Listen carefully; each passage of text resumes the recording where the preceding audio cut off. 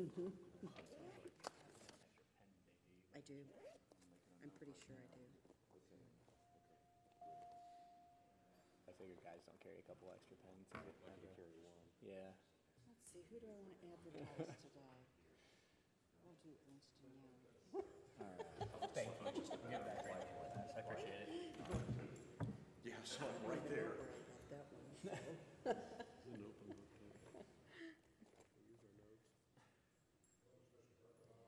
Today, or is he still? Thank you.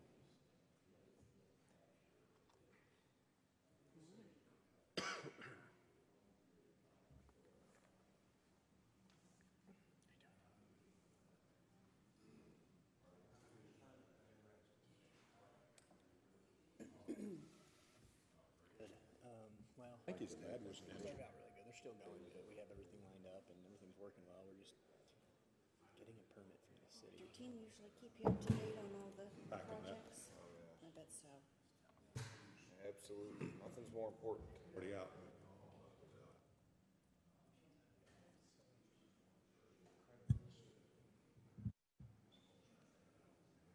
And we have sitting there and they're just like, I'm sorry, you know.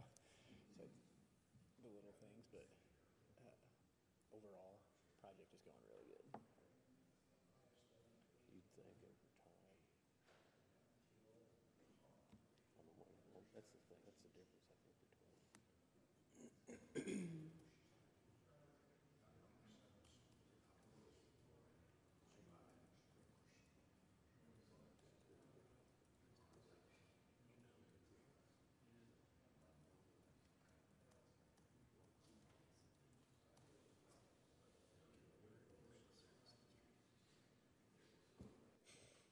Mark, how you doing? I'm good, yeah. The muffins are good. I see that. You better have one. Yeah.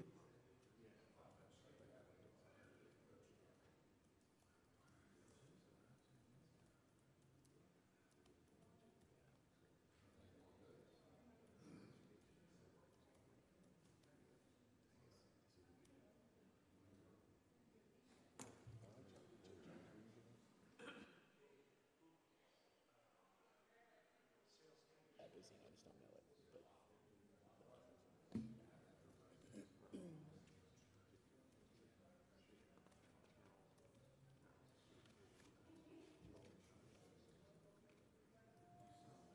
You can exercise. oh yeah. UV. In fact, they can walk a permit through there. I can show you.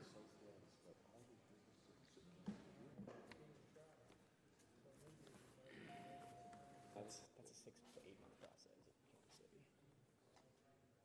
I remember years ago.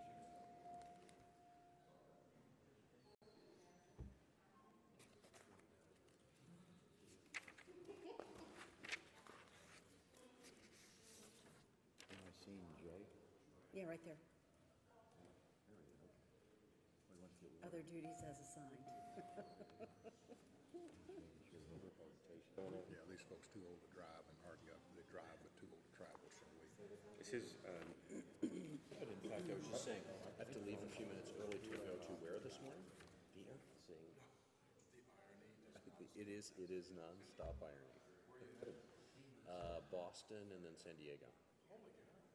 Hold on. Boston first and then San Diego. Yeah. That's a lot of time zones. Yep. Oh, well, there you go. We have places all over North America, so I have to travel a lot of U.S. Often dude takes me around. Yeah, I mean, I'm on the road probably three days, sometimes 5 days a week, so it's a lot of travel. How about you? Are you here mostly? I think he's one. Just a driveway. Building down in the plaza now? Director of Public Works. Maybe 20 years ago. For Riverside. I don't know how long Duffy's been there. That's awesome. It was a long festival.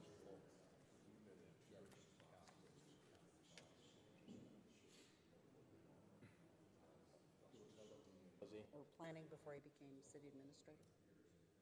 Yeah, I don't know either. Yeah. Long time ago, I got brothers. That's true. We moved, I was a chief operating officer at H&R Block when we Okay. moved into the building. We built the building down here. So you guys were fired up there too. That was awesome. What a great building. I'm still waiting for my guys. I think you'll be fine. Is it all you? Is the building all you guys?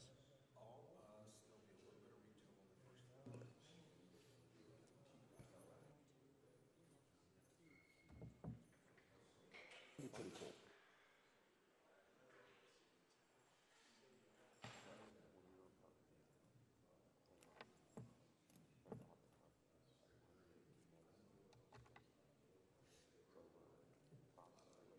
That couldn't be more convenient for you. Very nice. So that was part of your master plan?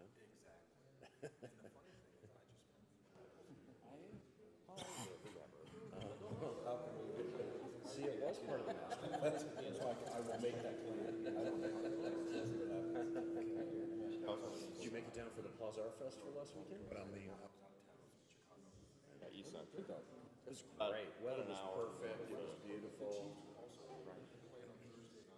So, yeah, so all the buzz. I'm sure that Mike was with me. Yeah, that's probably true. this Portland zone rolls a little bit better. They should got stuff you can buy. That's a good point. So actually, one of my friends is a lawyer right on the plaza. They're building their office buildings in the plaza. His name George Hansen, Siegel, Hansen, something. Yeah, right. His office literally overlooks the street where the whole Plaza Art Fair is. So they have a little party every year on Friday night. It's really cool. So you get to watch the whole thing happen. In the E-Tech. Yeah. Yeah. And if you sit at his desk and look out the window, all he sees is the Victoria's Secret building with the models in the front and the whole thing. It's like,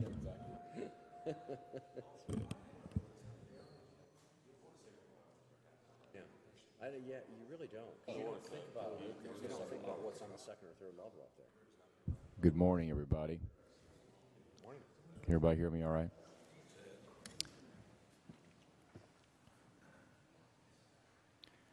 Why don't we go ahead and get started?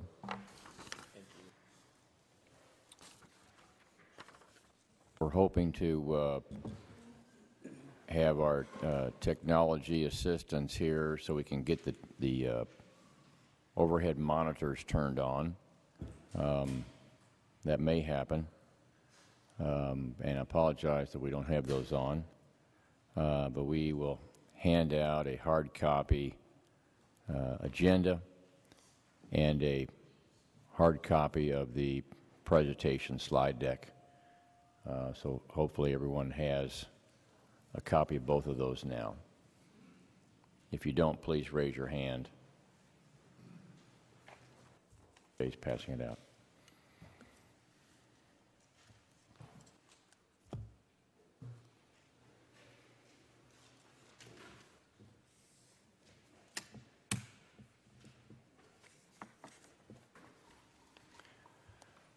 Well, I want to welcome everyone here today to our meeting.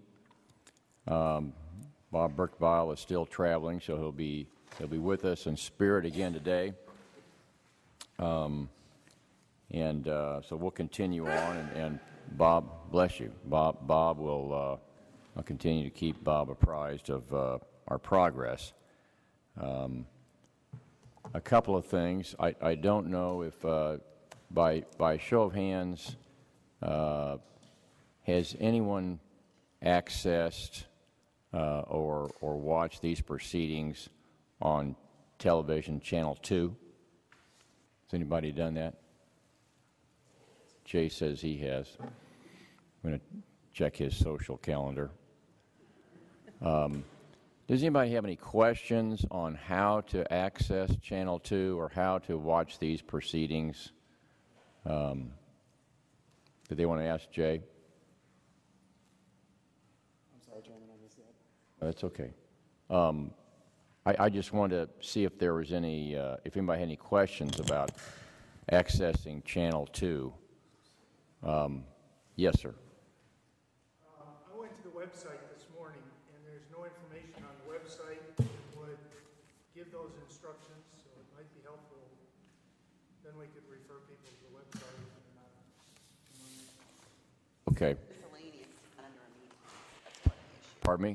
Under miscellaneous meetings, not under a specific meeting heading, and that's part of the issue. I've had constituents call our office and ask how to find it. Okay, thank you. Jay, maybe we can take that feedback, and if there's some additional instructions we can have about accessing Channel 2. How does one access Channel 2 if they have nothing to do on a weekend, they want to look at these proceedings? I think you underestimate the popularity of Channel 2, Mr. Chairman. But, Okay. You can do one of two things. You can certainly tune in just simply to Channel 2 and catch it on replay. You can also go to kcmo.org. There's a couple different ways you can get to it. You can simply go to I want to watch Channel 2, and you can pull it up online that way and watch it. You can select segments of any public hearing that goes on. You can also go into the search bar and just say, I think, what did I search last time? Airport advisory group or something pretty generic, and it pulls it up and says this is what's available to watch. So you don't have to wait for Channel 2 to cycle through. You can... No, it's posted online, and that's for any commission. Any commission that meets in this room or meets in the chambers that we have the ability to broadcast out of, you can always go in and search planning and zoning, transportation and infrastructure, any one of our committees, and pull up recent or past meetings and watch them. Okay. I would encourage our panelists, our advisory group, maybe before the next meeting, just try to do what Jay suggested. And I think if we're able to do it, and then we're in other circles, and you're talking to people, and they say, well, how's it going? Well, I think if you're informed about how to access Channel 2, then maybe you can recommend to others how to access it as well. I'm going to go back and do that myself, and so I can inform others and share the information another way rather than get into a long conversation. When people ask me how's it going, and it's hard to have less than a 10-minute conversation about how is it going. But if you could just say in 10 seconds, well, if you want to see for yourself, just go do this, then maybe you can be more efficient about it. And so let's try to do that. We are preparing this week. We'll be sending out our RFP request for our outside consultant. And we're about, within a day of doing that, and we will have that open for approximately 2 weeks for a response. And so we should have soon our consultant candidates, and then we'll be in position to move forward to hire the consultant who will do a variety of things for us. And will be in a position to be able to advise us on providing information about other airports, passengers, other benchmarking, what airports have done after they've had capital improvement projects and the like. So we will begin thinking about what kinds of questions we'll want the consultants to provide answers to for us. And that'll be forthcoming in future meetings, but we're going to start working on those types of questions even as early as today a little bit. So that's coming, and that will add a new dimension to our work because we want to hear from about other airports. We've heard a lot about the Kansas City Airport in our airport school, but now we're ready to start learning about other airports. We're armed with the knowledge that we have. Okay, I wanted to give us opportunity, after you've had time to reflect on the last meeting, where we had a much deeper dive on capital improvements and the costs related to that. I wanted to see if anyone had any thoughts and observations that they'd like to share from the last meeting, or any carryover questions.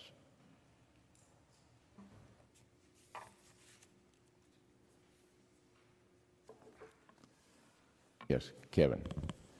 At some point in the future, when we begin to kind of evaluate all of the information that we've received and process it, will we be able to drill down deeper into some of those numbers in terms of the renovation projections, more of a detailed or a third-party estimator, that type of thing? Yes. Yeah, that was the meeting was intended to give us an overview, just the form as to how they go about it.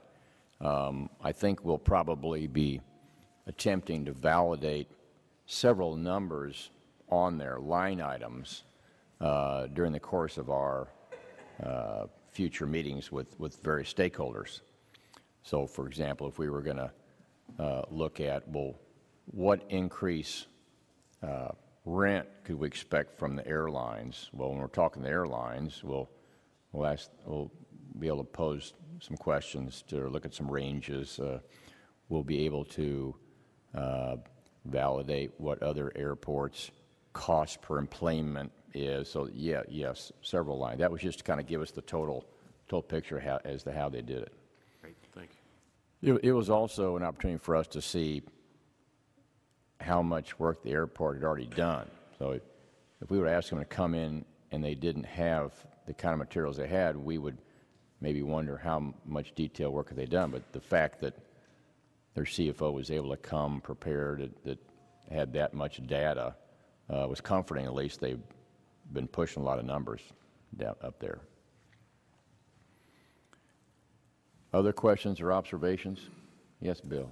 I had an interesting conversation the other day with an individual I probably haven't seen in 10 or 15 years from St. Louis that does consulting for one of the major carriers at KCI, and wanted to know how our committee was coming along and what the feel of was Kansas City. The airline has not come out in favor of a new terminal, but this person told me they certainly hope that we did, and that the airlines are watching what we're doing pretty close. So I thought that was interesting, that a person on the other side of the state's watching, although does work from one of the airlines, but was paying close attention to what we're doing, the airlines are, and that this airline's hoping that we do get it. Okay. This was an employee of one of the airlines? It's a consultant. It's Oh, okay. a person that works indirectly with them. Okay. But I thought it was kind of interesting that folks are watching us from around, not just Okay. here in our immediate neighborhoods. You might want to send him the information on how to get on Channel 2, and he could just watch along with us. Person knows how to do it. They Okay. seem to know what we were doing. Okay, good. Well, to remind those of you that were not here last time, I wanted to just kind of touch on some of the key learnings. We try to do that at the end of every meeting, at the beginning of every meeting, just to keep continuity. And some of the key learnings we heard the last meeting is that we had our two aviation department employees. To refresh your memory, Phil Muncie, who's the assistant director of aviation planning and engineering division, he spoke. He was the one that spoke on some of the detailed capital improvements that were needed. He knows the physical plant very well. And then John Green, chief financial officer of the aviation department, is the one that presented some of the modeling, that pro forma information on what if. And what we learned from Phil is that even sticking with the 3 terminal configuration, but allowing some type of connectivity between those terminals and repairing all of the foundation work and a lot of the other out of view type work. That had an estimate in his own calculations, not from an outside sorter, but several hundred million, I think 600 to 700 million to do all of that work for all three terminals, closing one at a time and then consolidating the other two and then doing one terminal and then continuing on, closing another one and opening the newest one on down the line. It would take several years, but at least we have some idea what work needs to be done now because we've seen it ourselves, and we have at least a starting point on a price tag, albeit internally estimated. And then we learned from John Green that infill, that after we spend 600 or 700 million, they were cautious to remind us that we would not have really expanded the walls of the terminal in the front or the back much to speak of, and so we would still have the same configuration, but we would not have any of the other conveniences that we have said are important when we've analyzed our key performance indicators. And so we'd still end up with pretty much the same airport, but albeit one maybe that's a little more updated from the physical plant point of view with the out-of-view work, just to eliminate the leakage and some of the other aspects that just a 40-year-old building have. So we at least have narrowed the gap on what incremental change is from a dollar point of view between rehabilitating the status quo, 600 to 700 million, versus other alternatives that have been presented with a drastic change to the configuration. In John's words, could be as low as 900 million or as high as the other number we don't talk about anymore. But that's the gold standard, if you will. So at least we know where the gap is. It's not zero in some number. It's maybe 600 to 700 million and some number. And so that's what we learned. So I think what we'd like to do now is congratulate everyone on completing airport school, and we in my conversations with each of you have said that you've learned a lot. I've learned a lot. I go to airports now looking at them a lot differently than I did before, because I can envision what's happening to my luggage, or I can envision a lot of other aspects, and I'm watching other things when I go into other airports, and I hope you all are too. I find myself not even thinking about the trip I'm taking. I'm looking at passenger drop-off, security, all those things. So it helps pass the time when I travel, actually. But I think we want to move on past airport school now and get into the second phase of our project, and that is really to start talking to other key stakeholders. And I think that's going to be real important. A lot of people out in the public have said, well, I don't think they've talked to the airlines yet. I don't think they've talked to this group. How do they know? They haven't talked to this group yet. Well, now we're getting ready to do that. And we'd like some orderly fashion to go through that. We have our list of key performance indicators that we have passed out at other meetings. I don't know if you all have those or not handy, but I brought some extra copies, and I might ask Jay to help passes that to anyone that would like another copy of the key performance indicators. Please raise your hand, and Jay can give you another copy.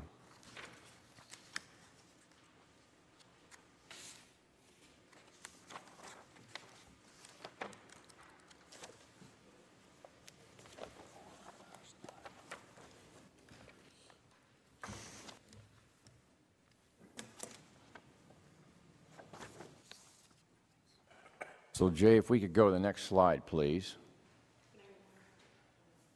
It's coming down, man. Coming down. And please, just take one if you don't have, otherwise have one, so we can have a few left over.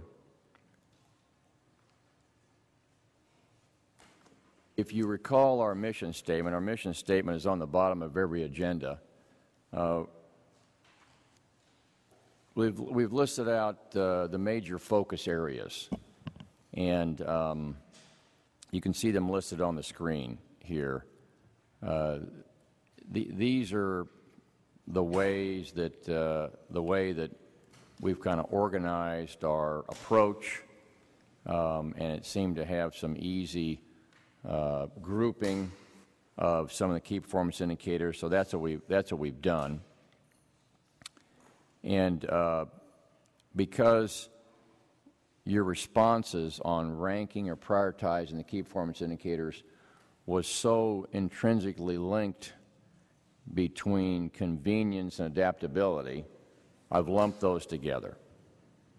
And because they're related, because almost every instance, if you remember, what we rate as highest in convenience, there was a close second in most, if not all cases, of adaptability, realizing that those are linked together for overall flexibility.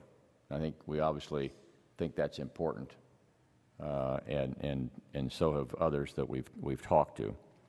So these are the major areas that we have, and your key performance indicators are in columns ranked in this fashion. So now if we go to the next slide,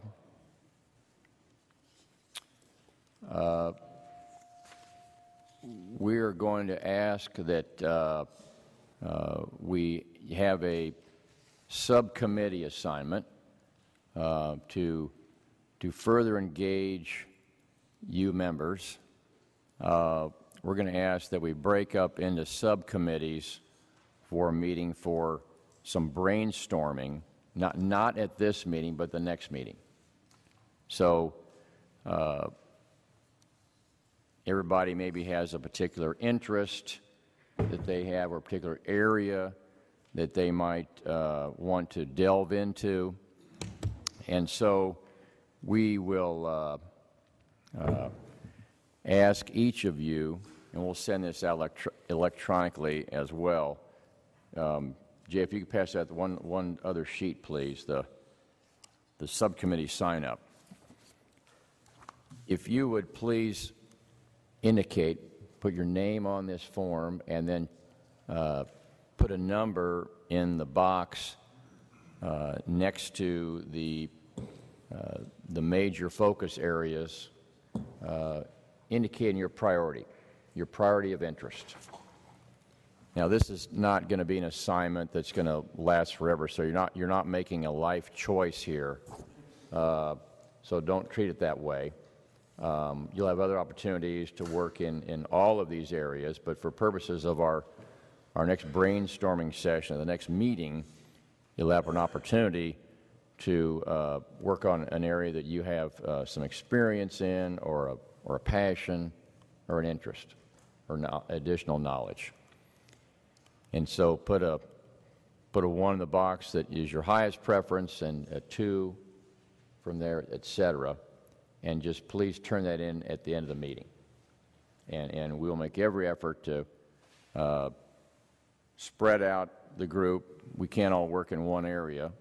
And we'll try to spread out the group and give you as high as a preference as possible for the next meeting. And what will the discussion be? So you can be thinking about it.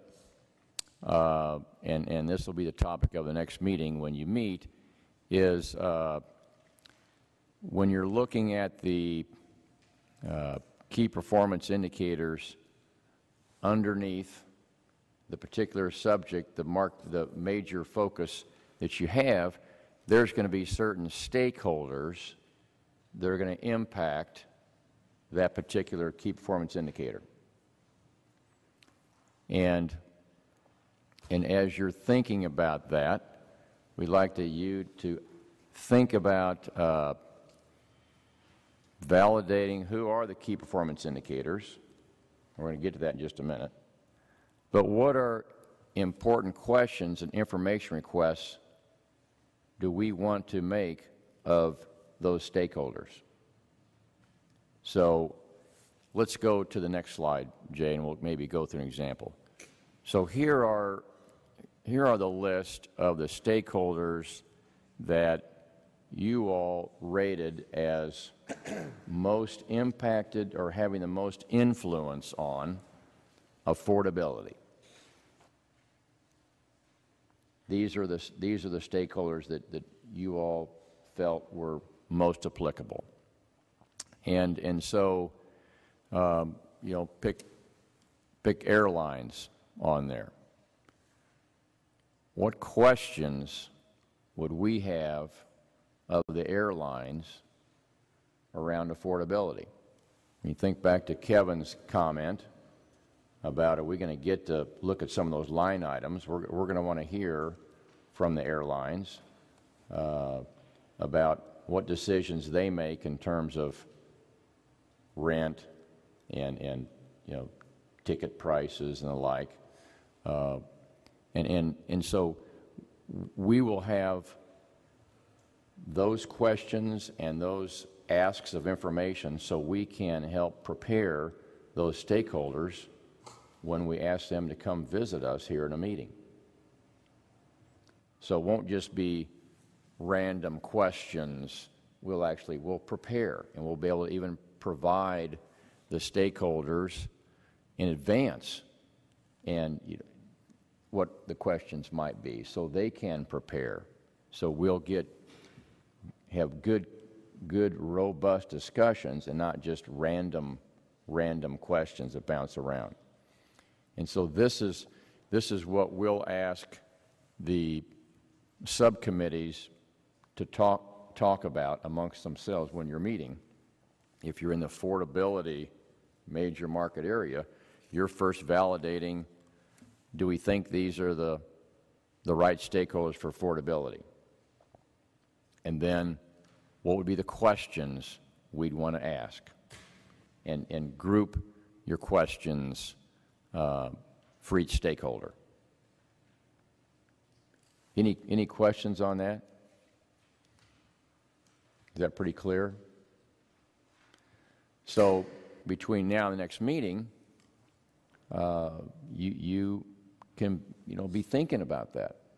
You can be thinking, just look at each of these different groupings and give some thought to, are we missing a stakeholder? And even think about some questions. And if you plan ahead, like for example, if you came to the next meeting and you had thought about each of these major areas and you had some questions you want to make sure get asked, but you find that you're not in that group, you could at least share your questions with that group. So it's as if you're attending more than one subcommittee meeting at a time if you throw your questions over to those other groups and say, here's some other questions, even though I'm not sitting in your subcommittee little group, here's some questions I hope you put down. Please put these questions down the list. So in a sense, you'll be able to touch each one of the subcommittees if you plan ahead a little bit. These are really listed in the order that you all felt were important. So we're beginning to prioritize within a particular market focus area we're beginning to prioritize who we want to talk to. And you'll find when we go through each one of these slides, we have touched each of the stakeholders that we had on our sheet. So there's no stakeholder that is absent from looking at all these areas. So we'll at least touch each stakeholder once that we identified if we go by going through this process. So nobody, at the end of the process, will be able to say, wave their hands, hey, nobody talked to me and I'm a major stakeholder. We're gonna touch them all.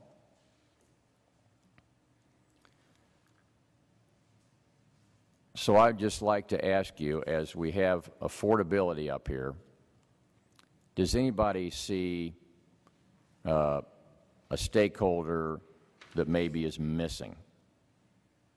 Just offhand.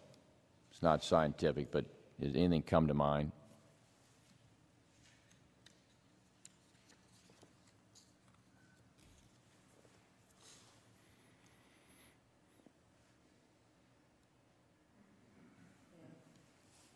Yes, Alyssa. Certainly the business community uses KCI a great deal. Do we just consider that they then are KC residents? I mean, I'm not sure where they fit there in the business community. They may not be KC residents, but they're certainly using the airport a great deal. I think you'll find they're on the next slide. Okay. About business generation. The question is, you know, not only did we, when we went through our exercise, not only we say who are the potential stakeholders affected by any aspect of the airport, we try to put the stakeholders in the area where they were predominant, where they would have an impact. And I think you'll find to that one specifically, they're in the business generation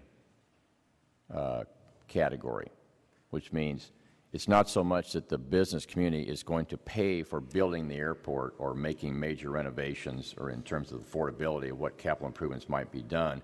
It's more a question of what does the business community think they need for it to drive economic impact in the city.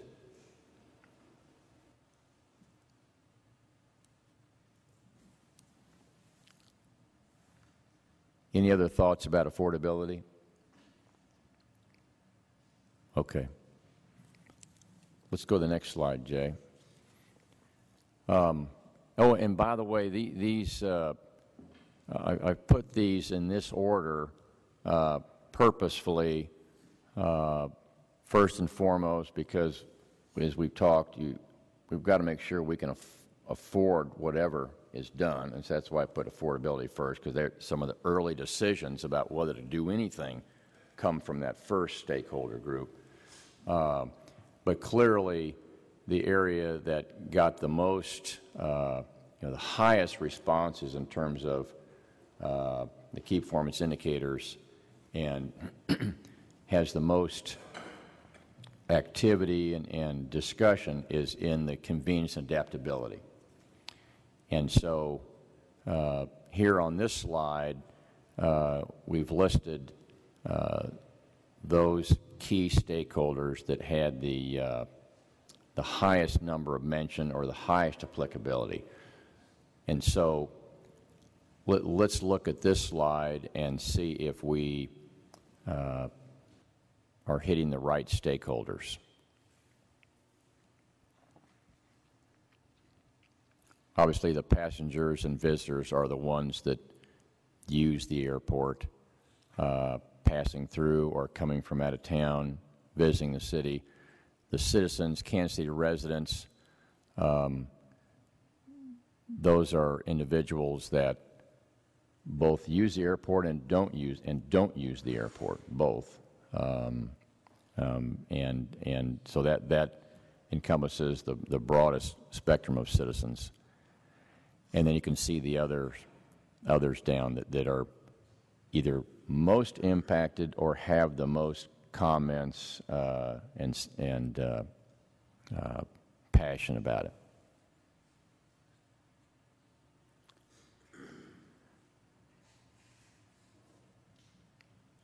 Any thoughts? Any thoughts on this?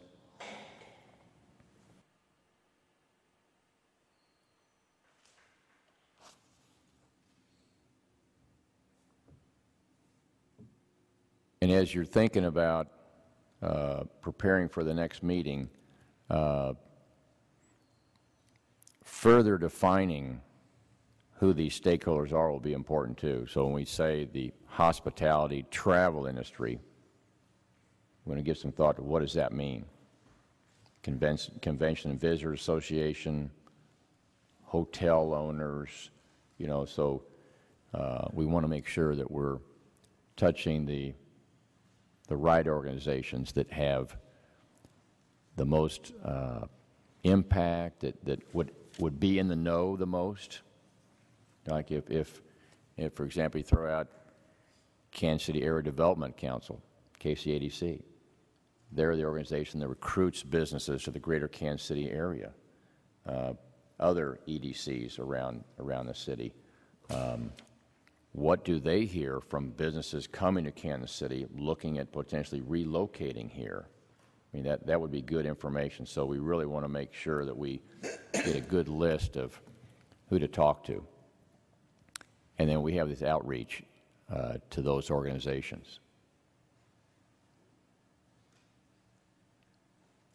On down the line.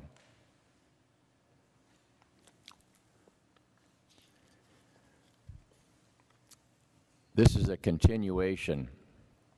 The first slide where we listed the convenience and adaptability, these are people that would have certain insights into using the airport and the like. This next group, they are related to convenience and adaptability, but maybe from a little bit different focus as to why they're listed here under convenience and adaptability. You can see we've listed some of the reasons.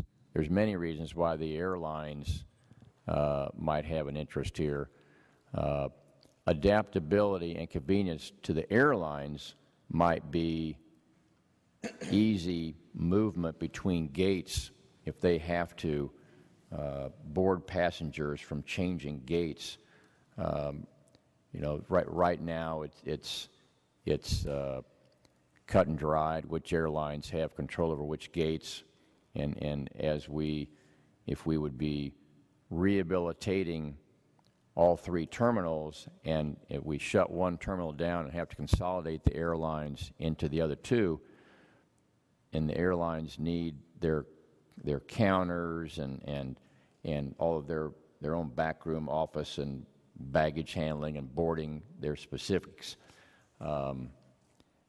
We hear from the airlines as pointed out, well, that's not as adaptable because they've got to go in and reconstruct things even temporarily, and so that's just an example of why the airlines might care about convenience and adaptability, or how they board passengers.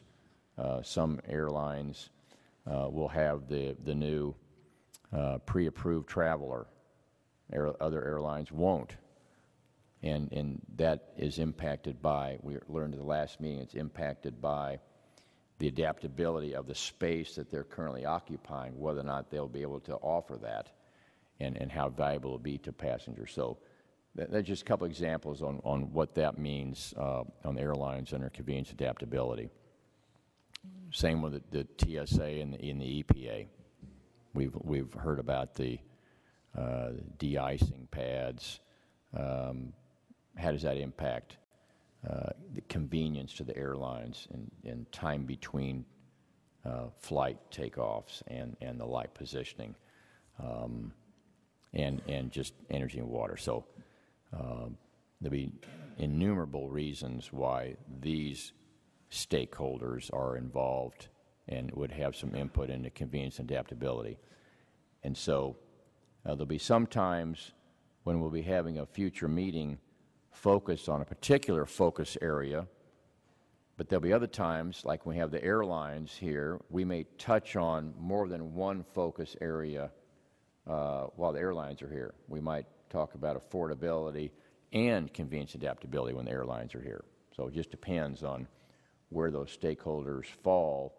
But that's why this would kind of be our guide. So we make sure that we ask the right questions while we have the benefit of having a stakeholder in the room with us. All right, let's go to the... All right, Alicia, here's your business creation. Here's where the business community falls, and they were far and away the most often mentioned group of stakeholders in the business creation. And so there's many reasons to even have an airport. One is so the citizens can move freely between cities, but also the economic impact, the business creation is also an important consideration for us to have airport facilities that enhance the ability of the companies headquartered here and the people that do business here, enhances their opportunities for success. And if that increased activity provides economic impact, either through corporate revenue or through additional taxes, sales taxes and like that, that's all helpful to the local economy. And so let's look at this for a minute and see if we think we have the right group of stakeholders here for business creation.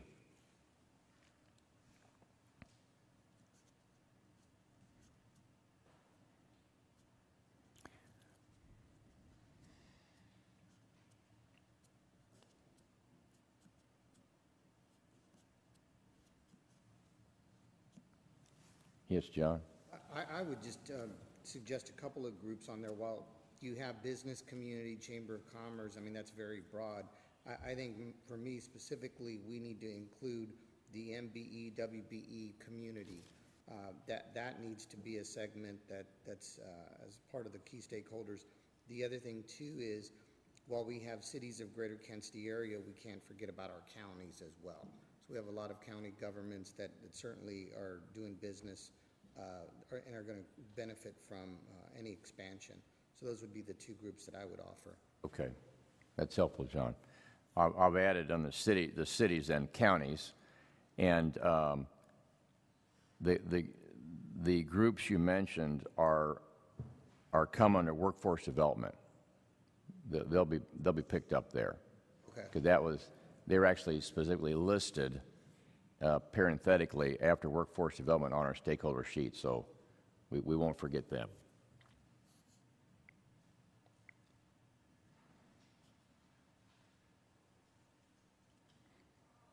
Other suggestions?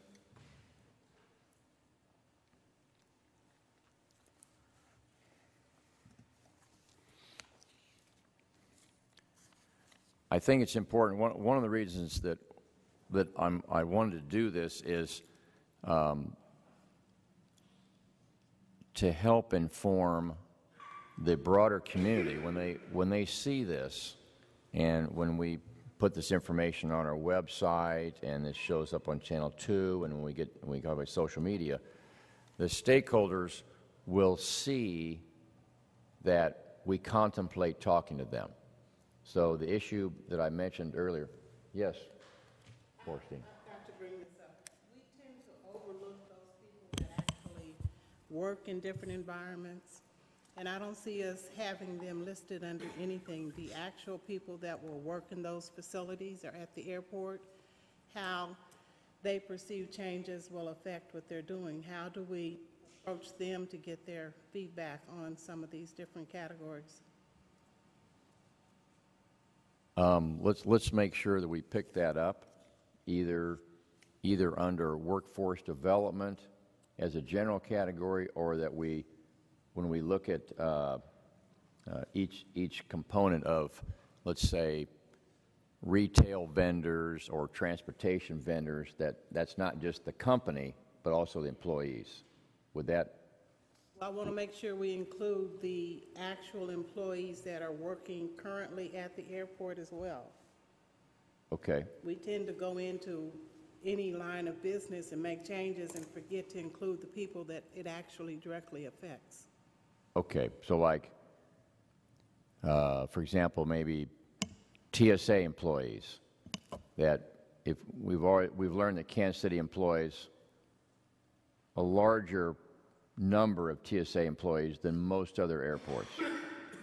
If the airport went to some other configuration that was more efficient from a TSA point of view, we would need less TSA employees. Is that an example of what you're... And part of, when you get into, I would think, the design of things, how those designs would affect how those people do their jobs.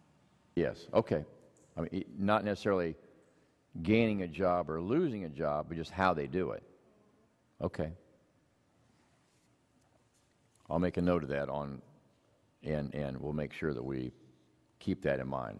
That might be a common theme when we talk about any organization. Yes.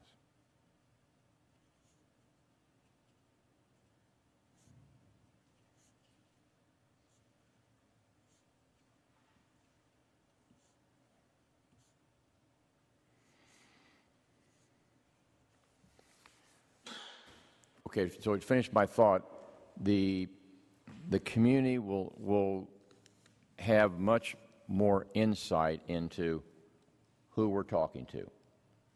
So I think that will help address what is one of the most common discussion points I get is, how come you haven't talked to XYZ organization yet? So we're now telegraphing who we're going to be talking to, which I think will help. Okay, Jay. Moving across our focus areas, security. These are the most common stakeholders in that space. There's no coincidence that it seems like airlines pops up on almost every category.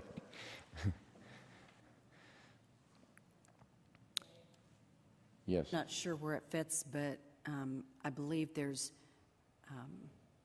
airport police, and I don't believe that they are TSA or FAA. They may be KCMO airport police.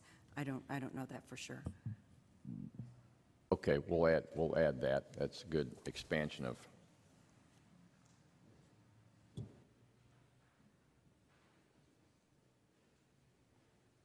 Airport police. Mr. Chairman, I would also add that we have a fire department we have a firehouse that's stationed specifically at the airport that probably ought to be considered as well. Yes. There's a term for that.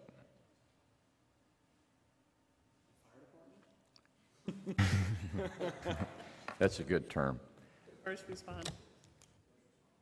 First responders, yes, thank you. Who said that? Thank you.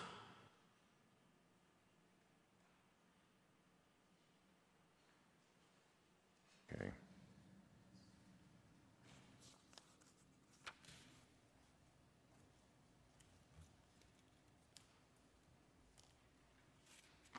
Yes, I know there's been some issues, or are issues about the ability of the fire department to have access to water at various places around the airport. So I know that's, yep, we want to talk to them about that. Okay, they're good additions. And then the last one is the environmental performance.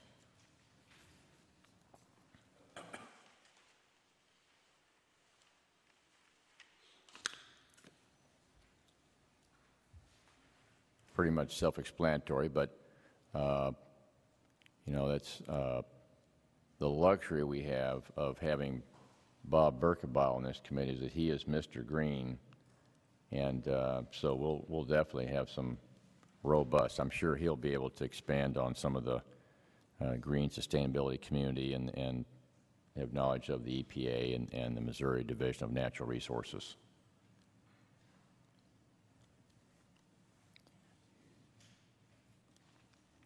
So you can envision that we will have the major focus areas. We'll have the stakeholders in that area. We'll have the questions grouped and such that we'll be very nimble. And if we ever have the opportunity to invite a particular stakeholder, or if we go to other venues, if we would really like to brainstorm a little bit with you about our outreach to some of these stakeholders. We maybe might move to add other forums. For example, maybe we have a business community forum. Maybe we just kind of throwing something out loud. Maybe we go to some chambers of commerce and say we want to ask for their support to help us put together a business panel that will share with us what business needs from an airport. And we're not going to call those businesses to debate, the quality of the restrooms.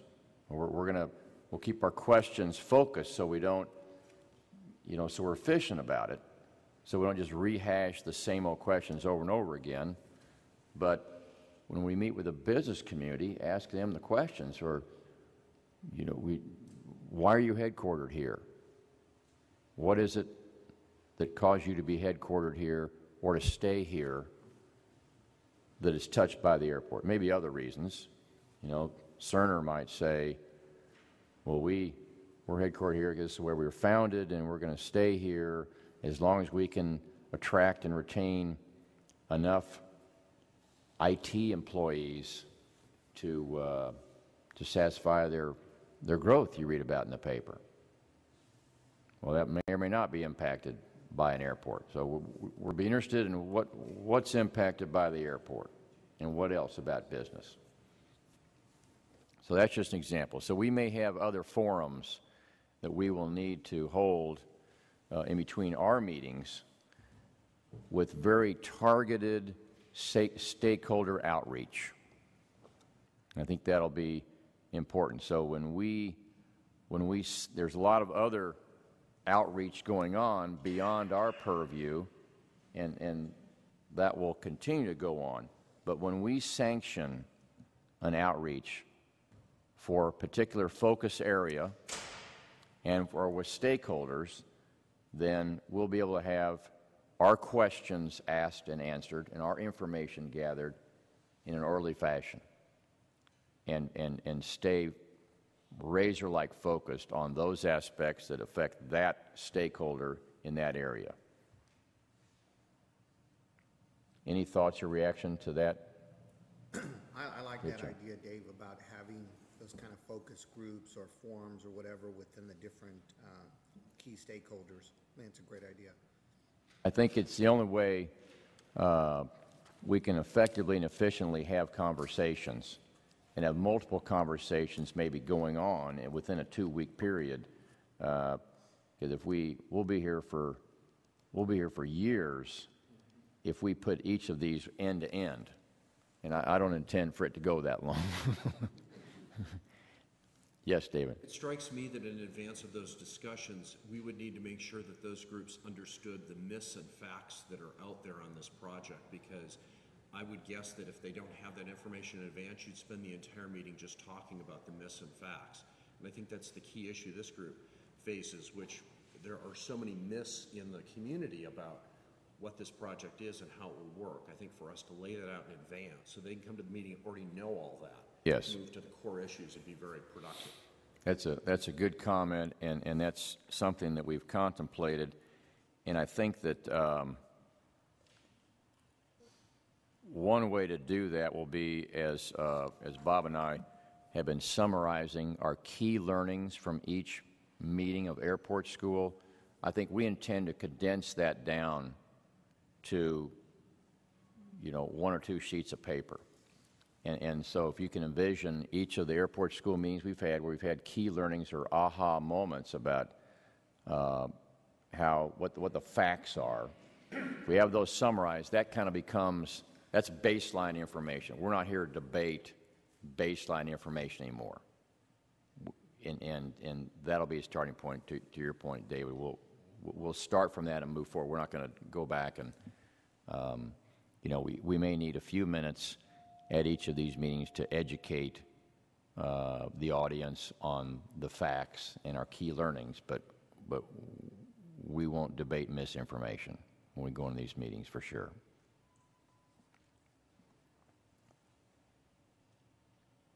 Okay. Other questions or thoughts?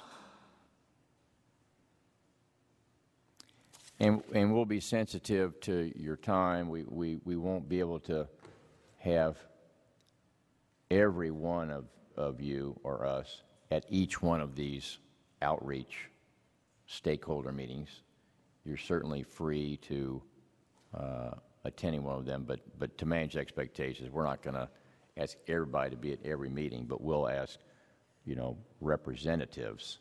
When we have sanctioned meetings, we'll have prepared, sanctioned representatives, and I think that will help. And so the sanctioned representatives or spokespeople for that particular area, that particular stakeholder, will be there and kind of be able to speak on behalf of our advisory group.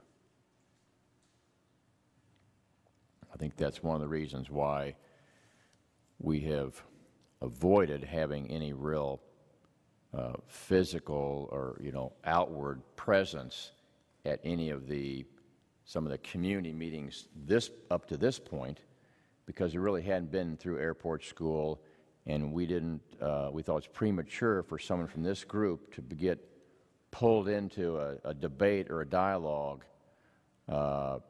at some of those outreach meetings until we were prepared, and so we're getting to that point, and so we'll be more visible and authoritative when we appear at some of the meetings that invariably are going to occur.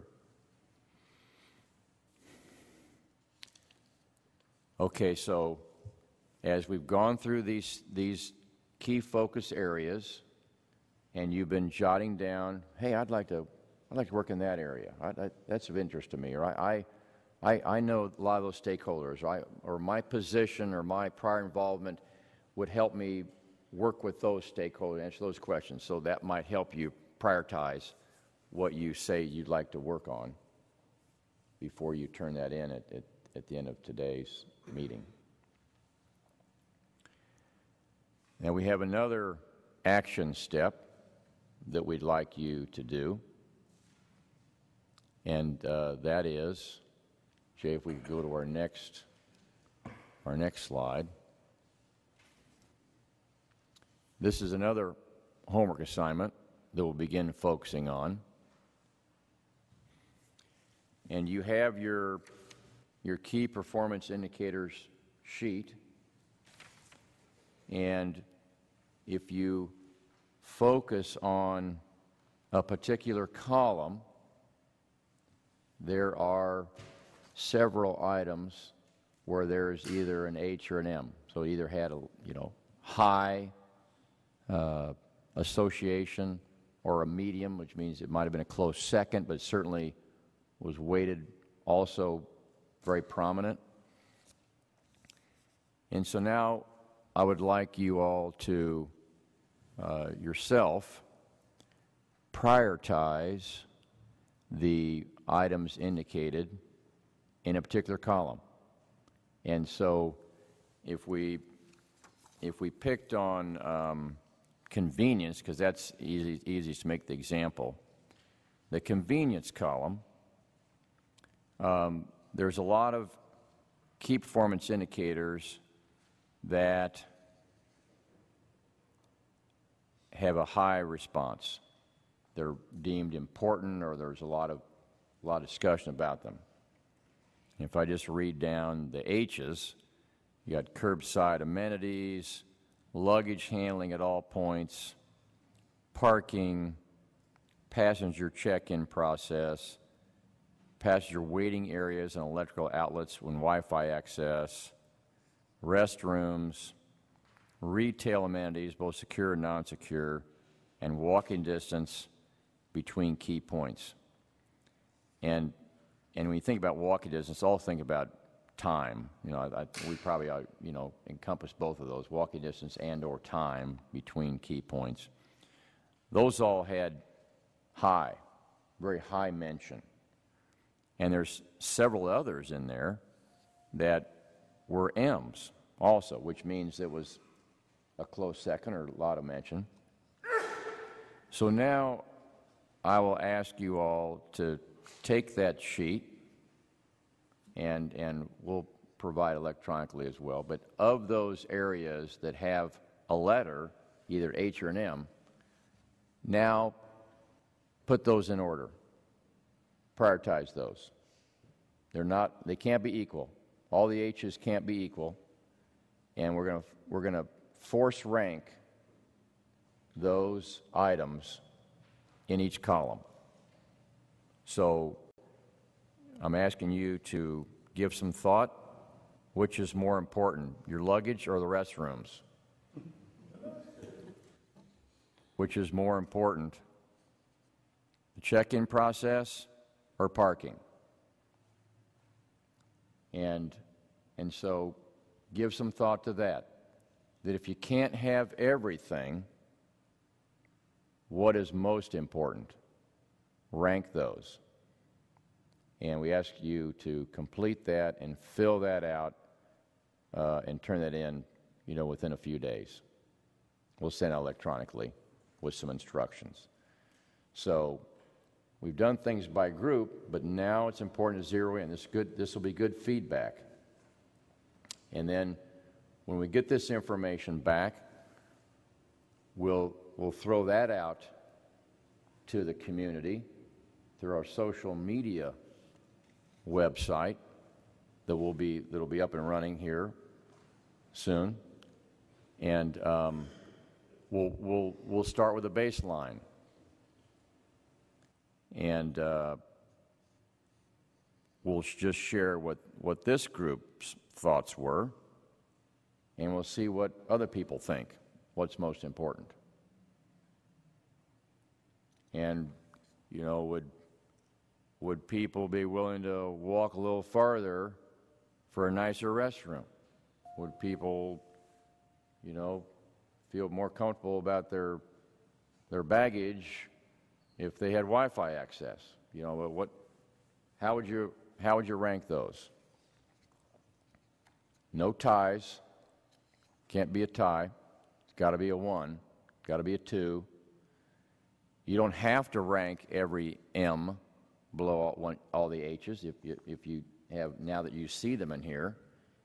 Just rank them in order. Anything that's got a letter, rank it. And so if there's, let's see, under convenience column, there's 1, 2, 3, 4, 5, 6, 7, 8, 9, 10, 11. There's 11 places where there was indicated as to a high correlation. So you should have 1 through 11 ranked.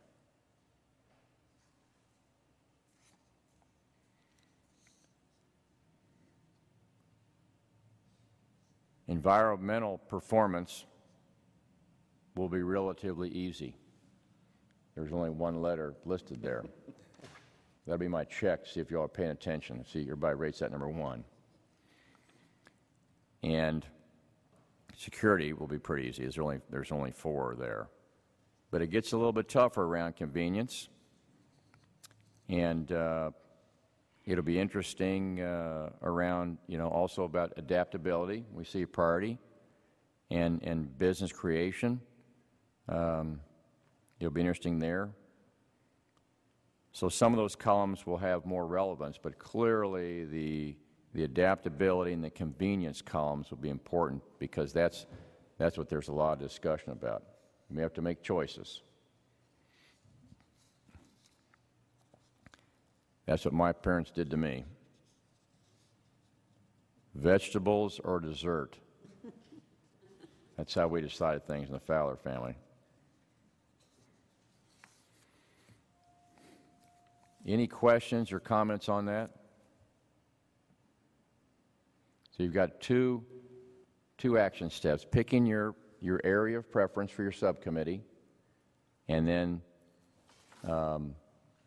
thinking about questions for stakeholders, and then ranking and prioritizing the key performance indicators within a column. Those are the action steps.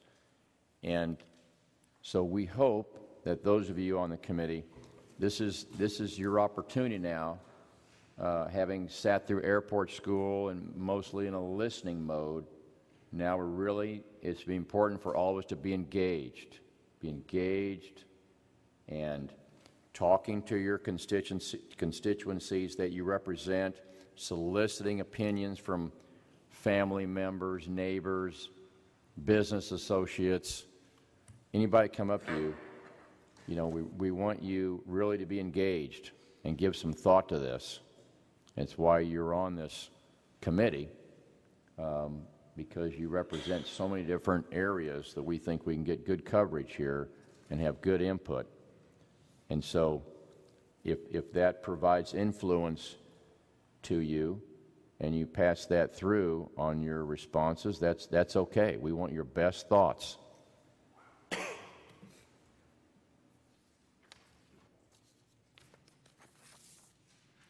And a lot of our questions we won't be able to answer.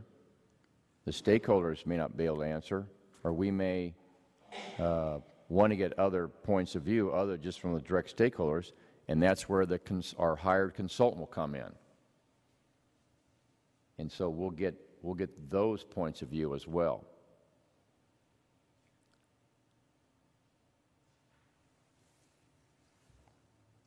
Other thoughts?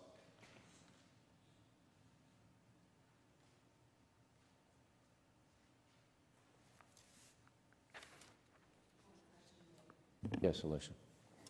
On the KPI table, we learned 2 weeks, and I'm looking at number 9, impact on KC bond capacity.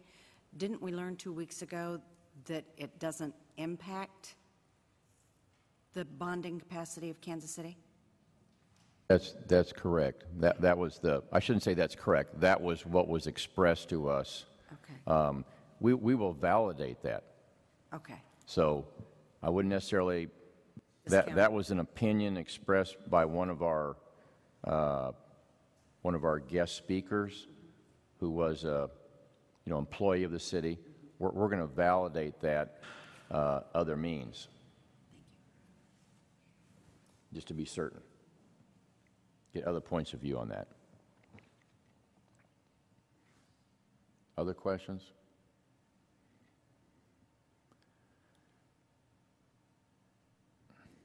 We have a few extra minutes here, and so I'd like to take advantage of that luxury then to see if anyone in our audience has any thoughts or suggestions about our approach here. Yes, sir. We have a. You come to the microphone. Could you please step forward and where you're from. My name is Patrick Toohey. I live in Waldo. I'm sorry, you're with? Show Me Institute. I live in Waldo. Okay. Your website hasn't been updated since mid-July, so all the airport school documents that were presented in the committee aren't available. If those could be added, it'd be great. Thank you. Thank you.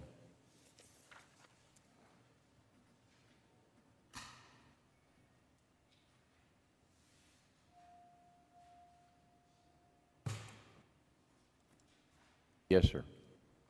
Could you guys use the mics a little better? A lot of, State your name for the record, sir, and where you live. I'm sorry? You have to state your name for the record and where you live. Okay. My name's Bill Super. I live in Kansas City, Missouri. a lot of people here, I mean, you got microphones in front of you. I guess you're forgetting. If you could maybe remind everybody, that would probably help us out here. All right. Help me at least. All right, thank you. Thank you. Thank you. I encourage anyone in the audience, if you have trouble hearing, if people aren't speaking to the microphone, just please raise your hands, because we'll assume that you're hearing everything unless you raise your hand. So thank you very much for everybody. Knows your device is movable in front of you, and so you can slide it closer, and so you can speak into the microphone, so everybody can hear.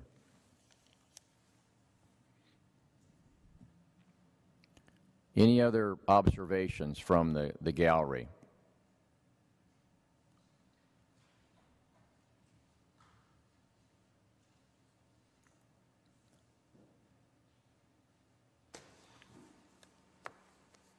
Maybe either the gallery can't hear me talking, or maybe they just don't have any observations. I assume it's the latter.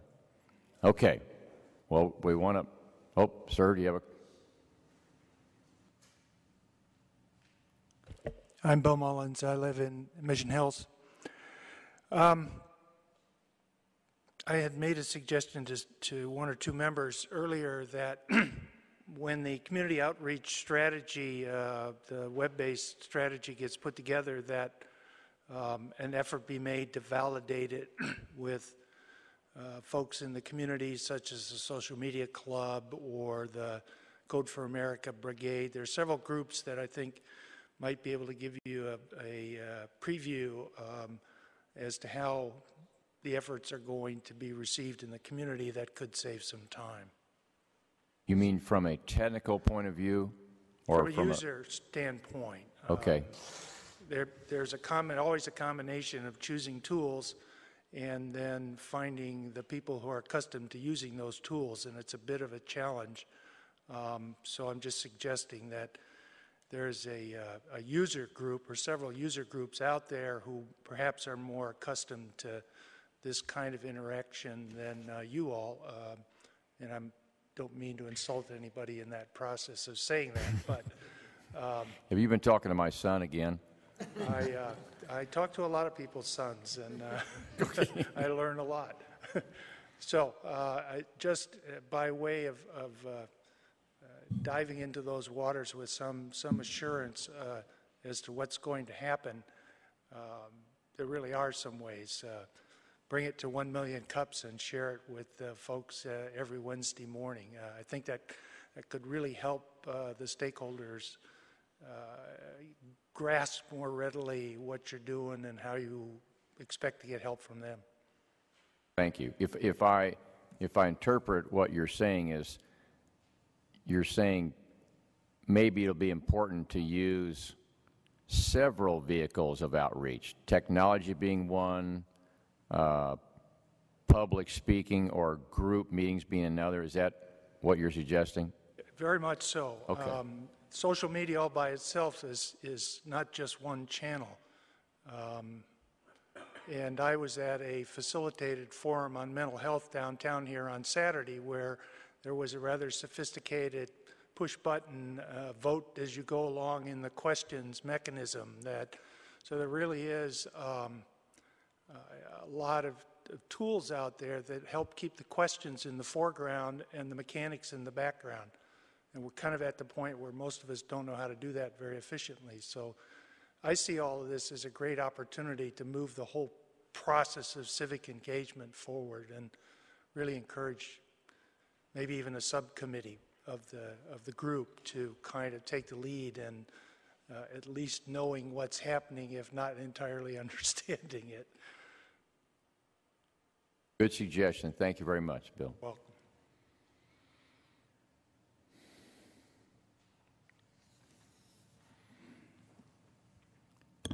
Okay. Dave, can I it's Cranshaw over here, sorry.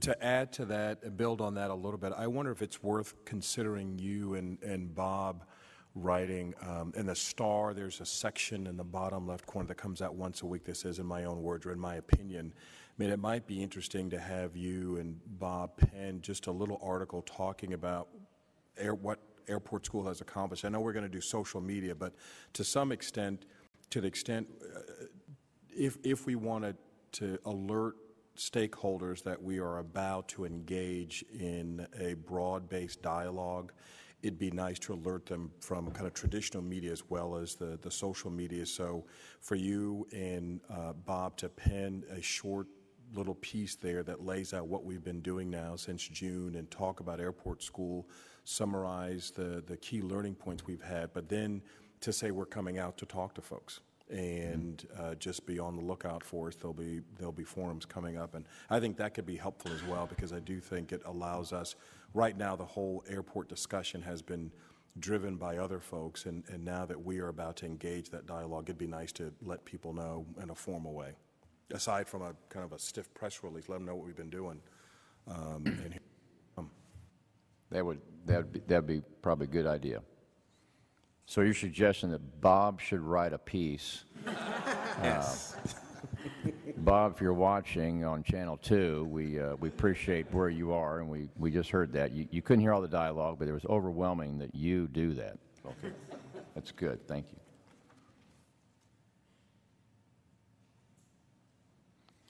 I don't think it's fair that Bob gets to watch these proceedings in his pajamas, and I'm sitting here dressed up driving downtown, but I'm sure he's working on something. Okay.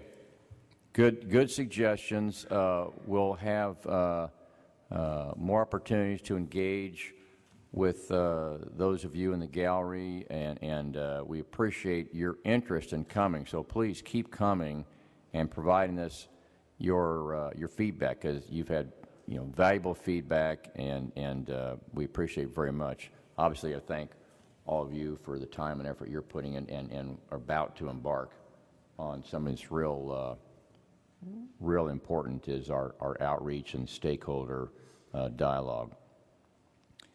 So our next meeting, if I'm not mistaken, is October 8th. Jay, is that right? Let's verify that.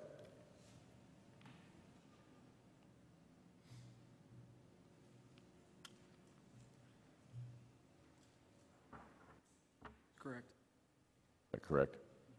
Okay. We've got these alternating Tuesday meetings. Just continue marking your calendar for the next several months, at least through March, unless that falls on St. Patrick's Day or the day after St. Patrick's Day. But just, if you would, just put placeholders out for the alternating Tuesdays through March, let's say.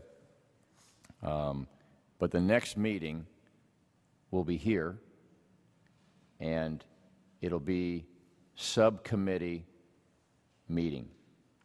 So it will not be led by Bob and Dave.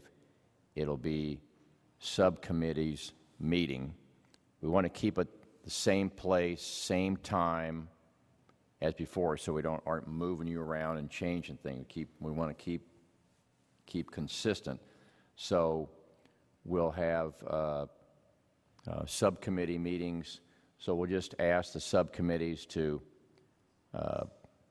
find a configuration, move chairs around, meet as a group as you would, and have that kind of dialogue.